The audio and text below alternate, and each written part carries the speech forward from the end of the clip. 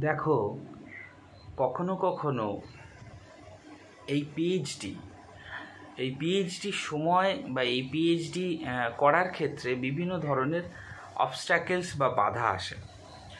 এই সমস্যাটা অ্যাকচুয়ালি বলা যেতে পারে সেটা আমাদের সময়ে ছিল এবং তোমাদের সময় এই সমস্যাটা বিভিন্নভাবে কিন্তু বাধা হয়ে দাঁড়িয়েছে। এবার যখনই কোনো একজন ক্যান্ডিডেট পিএইচডি করার পুরোপুরিভাবে মনস্থির করে ফেলেছে, তখন সে কিন্তু পিএইচডির দিকে অগ্রসর হয়।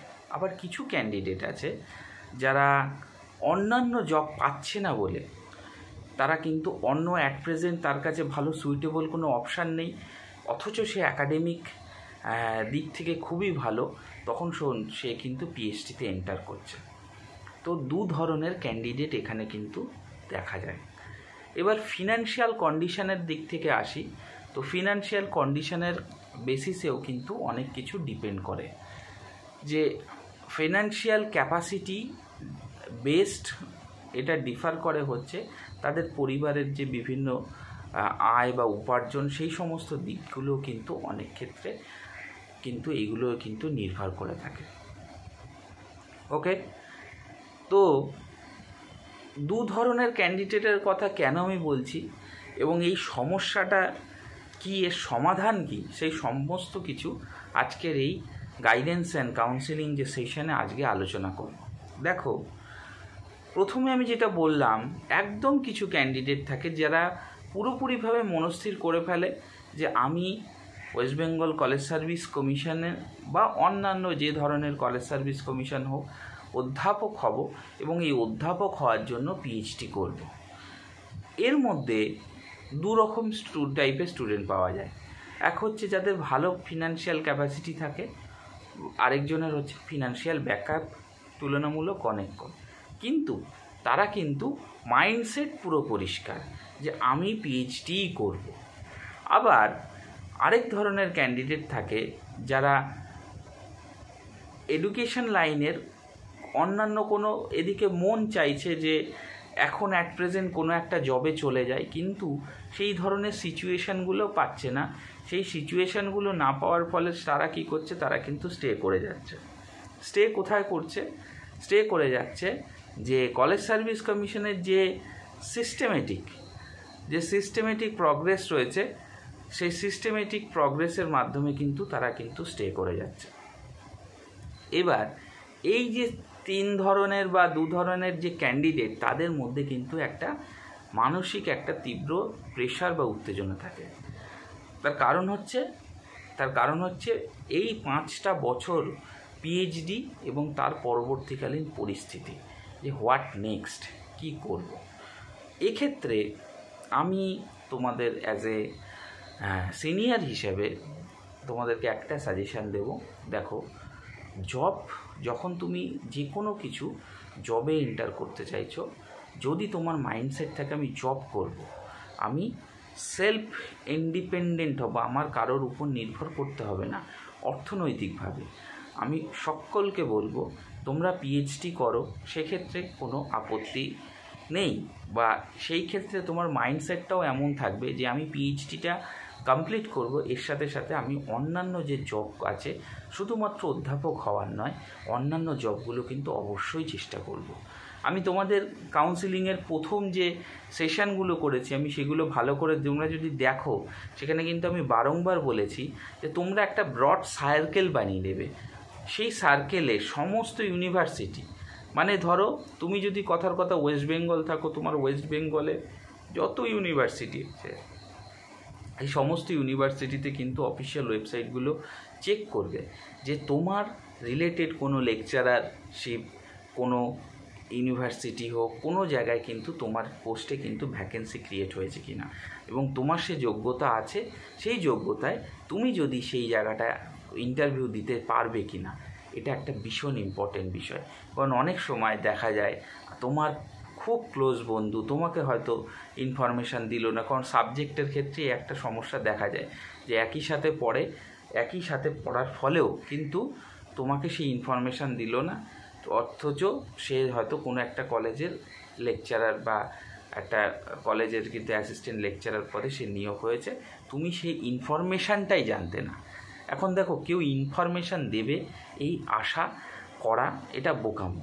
তোমার যেটা কাজ হচ্ছে সেটা হচ্ছে তোমার একটা সার্কেল, প্রত্যেকটা একটা শিডিউল রুটিন, সেই শিডিউল রুটিন মেনটেন করে কিন্তু তোমাকে কিন্তু সমস্ত কিছু ঠিক রেখে সমস্ত ইউনিভার্সিটির যে অফিসিয়াল ওয়েবসাইটগুলো আছে সেই অফিসিয়াল ওয়েবসাইটগুলোকে চেক করতে হবে। এই চেক করার উদ্দেশ্য একটাই, যে যাতে করে তোমার পোস্টে, ধরো কথার কথা আমি যদি ধরি আমার পোস্ট ইতিহাস, তো আমি ইতিহাস রিলেটেড যাবতীয় যেখানে যেখানে সমস্ত জায়গায় ভ্যাকেন্সি আছে সেই সমস্ত জায়গাগুলো কিন্তু আমি দেখব, ডিপার্টমেন্ট ওয়াইজ কোনো অফিসিয়াল নোটিফিকেশান বেরিয়েছে কি না এইগুলো কিন্তু দেখতে হবে। এটা করার একমাত্র উদ্দেশ্য হচ্ছে তোমার একটা প্লেসমেন্ট দরকার, কারণ প্লেসমেন্ট ইনস্ট্যান্ট হবে না। প্লেসমেন্ট হতে গেলে তোমাকে ধৈর্য ধরতে হবে এবং তোমাকে বুদ্ধিমান হতে হবে। যে শুধুমাত্র কলেজ সার্ভিস কমিশনে বা অন্যান্য অ্যাসিস্ট্যান্ট প্রফেসরের আমি ইন্টারভিউ অবশ্যই দেব, কিন্তু এর সাথে সাথেও বিভিন্ন জায়গায় দেখবে রিসার্চ অ্যাসিস্ট্যান্ট হোক, প্রজেক্ট অ্যাসিস্ট্যান্ট হোক, এই সমস্ত পোস্টে যেখানে লোক নিয়োগ হয় সেই সমস্ত লোককে কিন্তু নিয়োগের জন্য সেই জায়গায় কিন্তু অবশ্যই কিন্তু সেই দিকগুলোও চেষ্টা করতে হবে। তার কারণ এই রকমভাবে তোমরা যদি চেষ্টা না করো তাহলে দেখা যাবে at the end of some years কেউ সিলেক্টেড হবে, কেউ সিলেক্টেড হবে না। তাহলে কি হলো, তার পুরো পড়াশোনাটাই কিন্তু বৃথা হয়ে গেল, এবং এটা ফ্যাক্ট। কারণ একটা জিনিস চিন্তা করো, তোমার যে এজ, সেই এজের পর তুমি সেই এজটাকে যখন ক্রস করবে, কারণ 100 জনের মধ্যে 10 জন সিলেক্টেড হবে, 90 জন তো সিলেক্টেড হবে না। তো সেই এজটা যখন তারা এই 90 জন ক্রস করে যাবে, তখন কিন্তু তারা পুরোপুরি আনএমপ্লয়েড থাকলো ফর দেয়ার ওন ফিল্ড। এবার তুমি একটা লেভেলের, একটা সার্টেন লেভেলের 100% পর্যন্ত গেলে গিয়ে একদম ব্যাকআপ জোনের একদম জিরোতে এসে দাঁড়িয়ে গেল, সেটা একটা কিন্তু নেগেটিভ ফ্যাক্টর, নেগেটিভ ইম্প্যাক্ট করবে তোমাকে। সোসাইটি হোক, তোমার সমস্ত কিছু তোমাকে কিন্তু একটা প্রেশার ক্রিয়েট করবে যে তুমি এতদূর পড়াশোনা, তার মানে তুমি ভালো পড়াশোনা করোনি। তো এই জায়গাগুলোকে ভালো করে এই জায়গাগুলোকে যে টেকনিক্যাল ইস্যুস বা টেকনিক্যাল বা সাইকোলজিক্যাল ইস্যুসগুলোকে তোমাদের কাছে একটু হলেও ক্লিয়ার করার চেষ্টা করছি, এই কারণে যে আমি তোমাদেরকে একটা ক্লিয়ার কাট ইনফরমেশান দিতে চাইছি যে ভ্যাকেন্সি স্ট্যাটাস আমরা যে পরিস্থিতিতে রয়েছি সেখানে কিন্তু আমরা কম, এবং এইটা কিন্তু চেঞ্জ হবে না, কম। কারণ হিউজ পরিমাণ পপুলেশান একই বিষয় নিয়ে পড়াশোনা করছে, প্রচুর ছাত্রছাত্রী প্রচুর ইউনিভার্সিটি থেকে পড়ছে, তারা একই টাইপের জিনিসগুলো নিয়ে কিন্তু পড়ছে, এর ফলে কিন্তু এগুলো হচ্ছে। ওকে, তাহলে কি তোমাদের যেটা করতে হবে সেটা হচ্ছে একটু অ্যালার্ট থাকতে হবে। আমি যদি 5 জনের থেকে একটু অ্যালার্ট থাকি তাহলেই কিন্তু আমি সাকসেসফুল হব। আশা করি তোমাদের এই কথাগুলো বলছি, এই কথাগুলো বলার একমাত্র উদ্দেশ্য হচ্ছে তোমাদেরকে একটা অ্যাওয়ারনেস ক্রিয়েট করা, এবং আমরা যে সময় যে ভুলগুলো করেছি সেই ভুলগুলো যাতে তোমরা না করে থাকো সেই বিষয়ে কিন্তু একটা কারেক্ট ইনফরমেশান পাস করে দেওয়া তোমাদের কাছে থ্রু এই মাধ্যমে, সোশ্যাল মিডিয়ার মাধ্যমে, যাতে করে তোমরা সেই ভুলগুলো না করো। কারণ এখনকার দিনে যদি তোমরা এই ধরনের কোনো ভুল করে থাকো তাহলে তোমরা আরও পিছিয়ে পড়বে। কম্পিটিটিভ বা যে হিউজ পরিমাণ কম্পিটিশান, সেই হিউজ পরিমাণ কম্পিটিশানে তুমি যদি এই রকমভাবে খুব ফুল ফ্রেজে ভালোভাবে এগোতে না পারো তাহলে কিন্তু তুমি কিন্তু খুব সমস্যায় পড়বে। এই কথাগুলো তোমার উদ্দেশ্যে এই জন্যে বললাম। আশা করি তোমরা বুঝতে পারছো, এবং কোথাও না কোথাও জিনিসগুলোকে ধরে, কোনো জিনিসগুলোকে বুঝে তুমি যদি খুব ভালোভাবে কাজ করে থাকো অবশ্যই তুমি কিন্তু বাই রিটেনশানে সাকসেস হবে। তাহলে কোথাও না কোথাও একটা জিনিসকে বোঝা, সেই জিনিসগুলো উপকারিতা বোঝা, সেই জিনিসটা কিন্তু ভীষণভাবে গুরুত্বপূর্ণ। দেখো, তোমার সাবজেক্ট, তোমার বিষয় তোমার হিউজ জ্ঞান। এবার তুমি যখনই কোনো স্টেট গভর্নমেন্ট বা সেন্ট্রাল গভর্নমেন্ট জব করতে যাচ্ছ, অ্যাকাডেমিক ফিল্ড কিন্তু কাজে লাগে না। বাট অ্যাকাডেমিক ফিল্ড তোমার সাবজেক্ট ওরিয়েন্টেড যেইটুখানি প্রশ্ন আসবে সেখানে তুমি সব কটা প্রশ্ন পারবে, এটা আমি ধরে নিচ্ছি। কিন্তু বাকি যে টপিকগুলো রয়েছে, অথচ তোমার ফিল্ড যেটা সেটা হচ্ছে অ্যাকাডেমিক্স, অর্থাৎ স্কুল, ইউনিভার্সিটি, কলেজ, এই ফিল্ডে পড়াশুনো, এই ফিল্ডে তোমাকে 100% দিয়ে কিন্তু একটা হিউজ ভালো জায়গা কিন্তু অ্যাচিভ করতে হবে। অর্থাৎ তুমি যদি খুব হাই লেভেলের, তুমি যদি খুব থিঙ্কিং বা হাই লেভেলের পড়াশুনোটাকে সেই জায়গায় আন্ডারস্ট্যান্ডিং, লেভেল অফ আন্ডারস্ট্যান্ডিংয়ে না নিয়ে যাও, তোমার পক্ষে কিন্তু কোনো কিছু ক্র্যাক করা বা অ্যাচিভ করা কিন্তু মুশকিল হয়ে যাবে। আশা করি তোমাদের এই কথাগুলো বলার একমাত্র উদ্দেশ্য হচ্ছে একটা তোমাদের ক্লিয়ার কাট ইনফরমেশান দেওয়া। সেই ইনফরমেশানটা হচ্ছে regarding assistant professor two recruit anywhere in any college. এইবার কখনো কখনো কি হয়, প্লেসমেন্ট পেতে যে সমস্যাগুলো হয় সেই সমস্যাগুলো যেহেতু আমি আলোচনা করছি। এবার দেখো, তুমি অ্যাজ এ লেকচারারশিপ কোনো কলেজে হয়তো তুমি সিলেকশন পেলে, কিন্তু তাই বলে তুমি সেখানে বসে থাকবে সেটা কিন্তু আমি বলছি না, কিন্তু একটা স্টেবিলিটি আনা। এবার এর ফলে কি হয়, তোমার মাইন্ডের মধ্যে দুটো জিনিস কাজ করবে। এক হচ্ছে ইউ আর স্টেবল। এবার যখনই তুমি নিজেকে স্টেবল ভাববে তখন কিন্তু ফিনান্সিয়ালি, তখন কিন্তু তুমি কিন্তু তোমার পরিশ্রম করার মানসিকতাটাও কিন্তু বেড়ে যাবে, এবং এটা স্বাভাবিক ব্যাপার। যতক্ষণ তুমি আনস্টেবল অবস্থায় রয়েছো ততক্ষণ কিন্তু তোমার পরিশ্রম করার মানসিকতা সেই লেভেল অফ স্পিডে বাড়বে না যেটা তোমার অ্যাট প্রেজেন্ট রয়েছে। কারণ প্রত্যেকটা সিচুয়েশানের ওই একটা কথা আছে না, প্রত্যেক ক্রিয়ার সমান ও বিপরীতমুখী প্রতিক্রিয়া আছে, নিউটনস থার্ড ল। তো সেই জন্য তোমাদেরকে নিজের হাইয়েস্ট লেভেল অফ পোটেনশিয়ালিটি দিয়ে করতে হবে। কোনো একটা জায়গায় লেকচারারশিপ, সেটা ডিপার্টমেন্ট ওয়াইজ হোক, সেই ডিপার্টমেন্ট ওয়াইজে তুমি যদি সেখানে ঢুকতে পারো তাহলে কি হবে, তুমি একটা লেভেল অফ স্যাটিসফাইড বা স্যাটিসফ্যাকশান জোনে তুমি চলে যাবে। তাহলে ওই একটা কথা আমি বলছি, সেটা হচ্ছে তুমি একটা সার্কেল বানাবে যে আমি এই ইউনিভার্সিটি, আমার এই ডিপার্টমেন্টগুলো আছে, এইগুলোতে কাজ হয়, আমি সেই সমস্ত জায়গাগুলোকে সার্কেল বানিয়ে প্রত্যেকটা জায়গাকে আমি ধরবো, সেখানে যে সমস্ত রিক্রুটমেন্টগুলো হবে আমি সমস্ত কিছু অ্যাটেম্প্ট করব এবং নিজের 100% দিয়ে কিন্তু অ্যাটেন্ড করার চেষ্টা করব। তাহলে কি হলো, তুমি সেই জায়গাগুলো খুব ইজিলি ক্র্যাক করতে পারবে এবং এইগুলোকে খুব ইজিলি কিন্তু ধরতে পারবে। ওকে, তো সেই জায়গাগুলোকে বোঝো।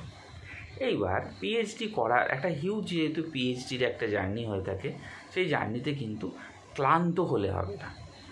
কারণ তুমি এটা পিএইচডি করছো, তুমি তোমার রিসার্চ পেপার, তোমার এটা থিসিস, যে আমি এই মাইন্ডসেটটা কখনো আনার চেষ্টা করবে না।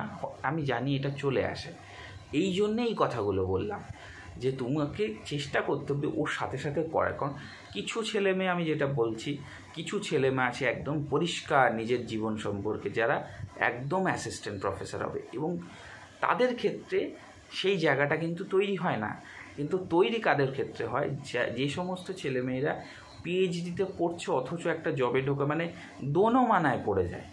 এই দোনোমানায় পড়লে কিন্তু তুমি পরবর্তীকালে, তাহলে তোমাকে পিএইচডি কুইট করতে হবে। তাহলে after 2 years your PhD career or after 3 years তুমি ইউ ক্যান নট কুইট। তাহলে কিন্তু তোমার লস হলো। তাহলে তুমি প্রথম থেকেই পিএইচডিতে ঢুকতে না। এবার যখন তুমি ঢুকে গেছো, তাহলে তুমি যখন আগে তুমি ঢোকোনি ঠিক আছে, কিন্তু তুমি যখন ঢুকে গেছো পিএইচডিতে, তখন কিন্তু তুমি যদি কুইট করো তাহলে কিন্তু সেটা কিন্তু কষ্টদায়ক এবং তুমি কিন্তু এটা কিন্তু তুমি সমস্যায় পড়বে। প্রত্যেকটা জিনিস যে শিডিউল, সেই শিডিউলটাকে মেনটেন করে তুমি যদি খুব ভালোভাবে তুমি যদি দেখো এবং নিজের বুদ্ধিদীপ্ত দিয়ে তুমি যদি পড়াশোনা করো, অবশ্যই তুমি সাকসেসফুল হবে।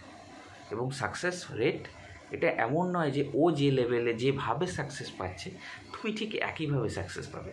সাকসেস একটা জিনিস, সেটা হচ্ছে তোমার মাইন্ডের সাথে বিচার হয়। কেউ টাকাকে সাকসেস ভাবে, কেউ শিক্ষার যোগ্যতাকে সাকসেস পাবে, কেউ আবার নিজে খুব ভালো মনের মানুষ হয়েছে সেটাকে সাকসেস পাবে। বা তুমি কিসের সাকসেস ভাবো সেটার একটা ভীষণ গুরুত্বপূর্ণ বিষয়। কারণ তুমি যদি নিজের সাকসেসফুল বা নিজের সাকসেস জিনিসটাকে না ভাবো সেই রকমভাবে, তাহলে কিন্তু তোমার মধ্যে ব্যর্থতা আসবে, নেগেটিভ ইম্প্যাক্ট পড়বে। জীবনে নেগেটিভ ইম্প্যাক্ট বা নেগেটিভ হওয়াটা একদমই লক্ষণীয় বিষয় না। এতে কোনো রকমভাবে তুমি এগোতে পারবে না।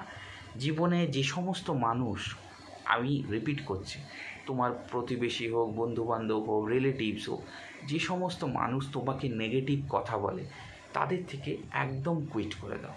তার কারণ তোমাকে যখনই তারা নেগেটিভ কথা বলবে, কীরকমভাবে আসে, আমাদের সময় আমি দেখেছি পিএইচডির সময়, কিরে পিএইচডি করছিস, চাকরি বাকরির চেষ্টা করছিস না, কিরে আর কত বছর পড়াশোনা করবি, এই যে কথাগুলো, বিশেষ করে অ্যাসিস্ট্যান্ট প্রফেসর হওয়ার যারা স্বপ্ন দেখে, তারা যারা বাইরে থেকে তো দেখতে পারে না যে এই সমস্ত ছেলেমেয়েরা কী লেভেল অফ পরিশ্রম করে, তাদের প্র্যাকটিক্যাল, তাদের থিওরি, তাদের মানে ডিজার্টেশন পেপার, মানে যা নাজেহাল অবস্থা তাদের, 24x7, মানে পুরো সারা দিন তারা ব্যস্ত, কিন্তু সেই সিচুয়েশানগুলো তারা কিন্তু বুঝবে না। তাহলে তোমাকে যারা পিছিয়ে দেওয়ার চেষ্টা করছে সেই জায়গাগুলোকে আইডেন্টিফাই করে এবং তাদের থেকে পুরোপুরিভাবে কুইট হয়ে যাও। তাতে করে কি হবে, তুমি কিন্তু আরও ভালো থাকবে। ক্লিয়ার? এই কথাগুলো বলার একটাই উদ্দেশ্য, আমি বা আমাদের যে জেনারেশন, সেই জেনারেশন থেকে কিন্তু পুরোপুরিভাবে, তাহলে এই যে সেশন বা এই যে সিস্টেম ওরিয়েন্টেশনে তুমি যখন পৌঁছে যাচ্ছ, সেক্ষেত্রে কিন্তু তোমার একটা যে টার্গেট ওরিয়েন্ট ফ্যাক্টরটা, সেটা কিন্তু নষ্ট হয়ে যাবে। তাই প্রত্যেকটা জিনিসকে ডিপ এবং কনসিস্টেন্সির সাথে করার চেষ্টা করবে, কারণ এটা তোমাকে মাল্টিপল এনার্জি দেবে two accumulate, to work with any kind of factor or any kind of things. প্রত্যেকটা জিনিসকে তুমি যদি যথাযথ গুরুত্ব এবং মাল্টিপলভাবে তুমি যদি খুব ডিপলি তুমি যদি কনসেন্ট্রেট ওয়াইজ করার চেষ্টা করো, তাহলে কিন্তু তুমি খুব ভালো কিন্তু টার্গেট ওরিয়েন্টেড জায়গায় কিন্তু অ্যাচিভ করতে পারবে। আশা করি তোমাদেরকে এই কথাগুলো বলার উদ্দেশ্য, দেখো, PhD is a part of our journey. PhD একটা জার্নি, সেই জার্নিটাকে এনজয় করতে হবে। কারণ তুমি একদম পরিষ্কার তোমার মাইন্ডের সাথে, যা হোক আমি পিএইচডিটা করব, তাহলে কি হবে, তুমি পিএইচডিতে খুব ভালো ফোকাস করতে পারবে। এক, দ্বিতীয়ত হচ্ছে পিএইচডি যখনই তুমি এই ফোকাসটা করছো, যখনই তুমি এই লেভেল অফ ফোকাসটাকে এগিয়ে নিয়ে যাচ্ছ, তখন কিন্তু তোমার প্যারালালি আরেকটা জিনিসও চিন্তা করতে হবে যে আমি আমার এই পিএইচডি যে এই সেশনটাকে করছি, সেক্ষেত্রে আমি যাতে আনএমপ্লয়েড বা এই শব্দটার সাথে আমি যুক্ত না হই, এর জন্য কিন্তু বুদ্ধিমানরা কিন্তু বিভিন্ন ধরনের অ্যাক্টিভিটি করে থাকে। সেই অ্যাক্টিভিটিগুলো, সেই বিভিন্ন জায়গায় রিসার্চ প্রজেক্ট হতে পারে, লেকচারারশিপ, তুমি জয়েন করো না, তুমি পার্টিসিপেট করো, তুমি একদম পুরো ফুললি দেখবে experience is very important. Experience তোমাকে আরও ভালো জায়গায় নিয়ে যেতে সাহায্য করবে, কিন্তু এবং খারাপ এক্সপিরিয়েন্স তোমাকে কিন্তু শিক্ষা দেবে। সবসময় good experience is not good for us. ভালো এক্সপিরিয়েন্স যে খুব ভালো হবে, ভালো এক্সপিরিয়েন্স যেখানে হবে তখন তুমি কিন্তু শিখছো না, আর যখনই তোমার খারাপ এক্সপিরিয়েন্স হবে তখন তুমি কিন্তু লার্নিং করছো। যখন তুমি ফেলিয়ার হচ্ছে তখন তুমি শিখছো। যখন তুমি ধাক্কা খাবে, দেখবে যখন বৃষ্টি পড়ে বা তোমার প্রত্যেকটা দিন মানুষের মনে থাকে না, কিন্তু তুমি যদি বাইক থেকে পড়ে যাও, তোমার যদি আঘাত লাগে, তোমাকে এমন একটা লোক এমন কথা বলেছিল এতটাই ঘৃণ্যভাবে, সেই দিনগুলো কিন্তু মনে থাকে। কারণ আমাদের যে মাইন্ড কোনো একটা ব্রেক পেলে সেই জায়গাটায় কিন্তু খুব ভালোভাবে মনে রাখে। ওই জন্যে তোমার সাথে যদি কেউ খুব খারাপ হয়, ইট ইজ এ ফরচুনেট, মনে করবে ভগবান তোমাকে সেই পজিশন বা সেই টার্নিং জায়গাগুলো কিন্তু বোঝার চেষ্টা করছে বা বুঝতে সাহায্য করছে, যাতে তুমি এই জায়গাগুলো ওভারকাম করতে পারো ইন ফিউচারে, তুমি যদি এই ধরনের সার্কামস্টেন্সে এসে পড়ো। তার কারণ এই জিনিসটা ভীষণই গুরুত্বপূর্ণ। খারাপ এক্সপিরিয়েন্স হলে তুমি তার থেকে যে শিক্ষাটা পাবে সেটা কিন্তু তুমি অন্য কোথাও থেকে কিন্তু এই শিক্ষাটা পাবে না। তাই প্রত্যেকটা জিনিসকে খুব ম্যান্ডেটলি পড়াশোনা একটা সাধনার বিষয়, সেটাকে খুব রিয়েলিস্টিকভাবে তুমি যদি করো এবং খুব এনজয়ের সাথে তুমি যদি করো, তাহলে কিন্তু অবশ্যই তুমি কিন্তু সাকসেস পাবে। সাকসেস রেট হাই হতে পারে, সাকসেস রেট লো হতে পারে, কিন্তু সাকসেস রেট কখনো থেমে থাকে না। সেই জায়গাটাকে তুমি যদি খুব ভালো করে বোঝো, অবশ্যই তুমি তোমার লাইফে আরও উচ্চ পর্যায়ে কিন্তু পৌঁছাবে। এই কথাগুলো আমি বলছি এই কারণে, যাতে করে তোমরা বুঝতে পারো, গতানুগতিক প্রক্রিয়ার সাথে সামঞ্জস্য রেখে বুঝতে পারো কি লেভেল অফ পরিশ্রম বা কি লেভেল অফ কাজ তোমাদেরকে করতে হবে আগামী দিনে। এবং আগামী সেশনে আমি আরও কিছু কথা বলবো regarding your assistant professor, regarding your career, সমস্ত কিছু দিক থেকে। কারণ এই কথাগুলো তোমাদের কাছে পৌঁছে দেওয়া আমার মনে হয় ভীষণই গুরুত্বপূর্ণ। কারণ এই সিচুয়েশনগুলো তো আমরা ফেস করেছি, তা তোমরা যাতে সেই সমস্যার মধ্যে না পড়ো। তো এই জায়গাগুলোকে বোঝানোর জন্য আমি চেষ্টা করব আমার সেই ব্যাড এক্সপিরিয়েন্সগুলো তোমাদের কাছে আনা। দেখবে অনেক ক্ষেত্রে তোমরা কিন্তু সিমিলারিটি পাবে, কারণ আমরাও তোমাদের এই জার্নিটা আমরা করেছি, এই জার্নিটা ফেস করেছি।